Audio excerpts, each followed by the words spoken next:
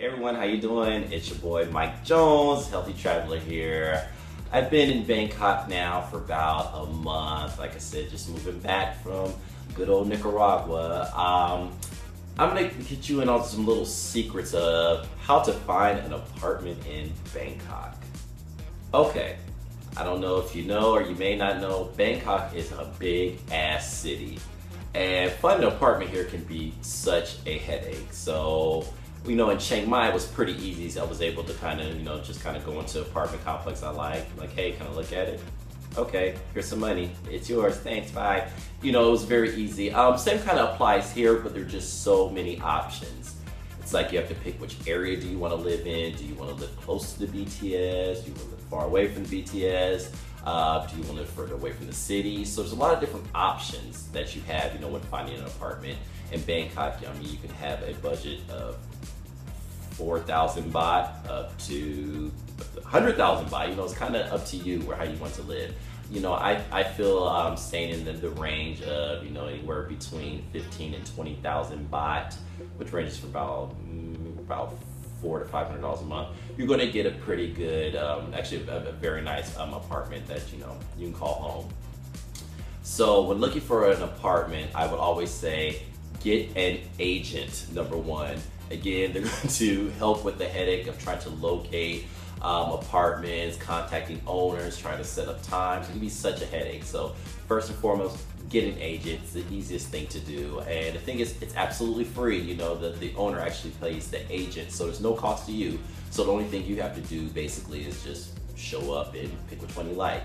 And number two, always remember to negotiate. The big thing here in Thailand, negotiate, negotiate, negotiate. Throw something out there. What's the worst they can say is no. Then you go back and somehow you guys try to meet in the middle. That's how I've got my apartments in the past. I went ahead and negotiated. I've gotten great prices for them. I've been happy. The owner's been happy. So it's a win-win for everyone. And tip number three, it is all about location, location. And did I say location?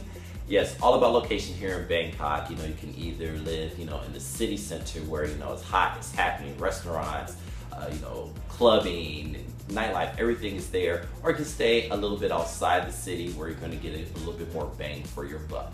See, I noticed when I was looking at apartments that were in the city center, I noticed they were so small.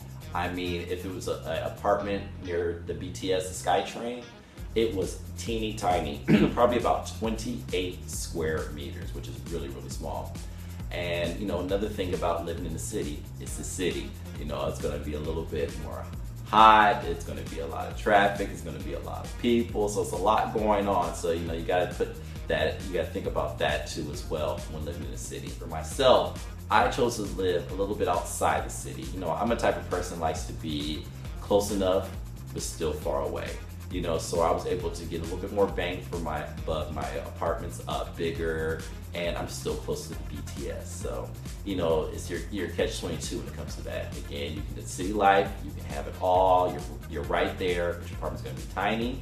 Or you can live a little further out where you can have a bigger place, still by the BTS, but it takes maybe like 15, 20 minutes to get to the city. So it's up to you. Okay, so this concludes our video of how to find an apartment in Bangkok. Again, make it easy on yourself, get an agent, think about your location you want to be in, and remember, always negotiate.